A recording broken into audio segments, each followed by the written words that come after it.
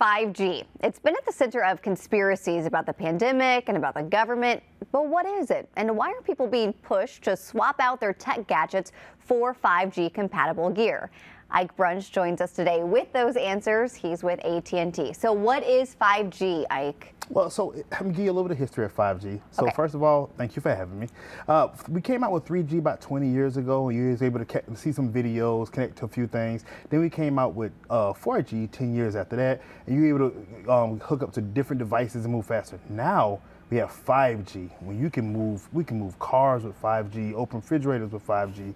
5G is on a totally different level right now than what the things we came up from the past. So is the biggest difference that the user would notice between 3 and 4G and 5G the speed of, like, when you're looking at videos, or what's the biggest difference they would notice? Well, the HD, first of all, the quality of the picture. Okay. Then you're looking at the lagging, different areas that you're at. So, you know, when you're on the 3G to the 5G, you're able to watch movies faster, move through them.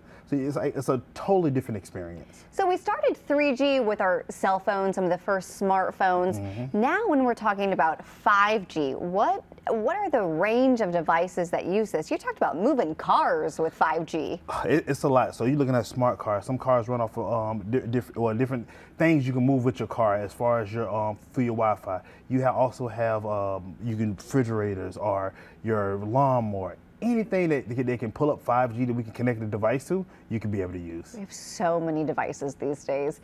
Okay, so is 5G more or less secure?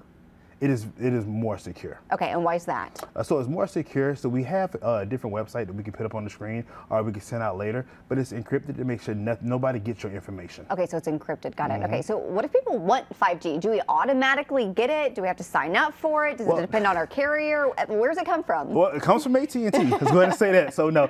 So you can go to your local AT&T store, talk to them, just let them know, hey, I want a new 5G device. There's so many different devices out there. We have the new iPhone 14, Samsung Fold, we have the Samsung Flip, we have iPads, we have an Apple Watch, so many devices that can come with our 5G. So all the new devices will automatically have 5G? Yes. Okay, what if people don't want 5G? They say, no, I like the 3G. Well, here's the thing, and you have people that do want to keep it. Yeah. What we'll do is, as technology goes on, you got to think about it. We weren't able to open a phone with our face like we open a phone with our face now. So technology is going to go on. We're going to send you emails, we'll send you a text message. Just, hey, come on to the local store, let's get you into a brand new 5G device. Okay, so you really are trying to push people to switch out. Yes. Their phones are only going to get slower if they hang on to the 3G. Slow and lag a little bit, yep. Okay, good to know. Ike, that is very helpful. Thank you so much for joining us today. Really appreciate it. Thank you for having me.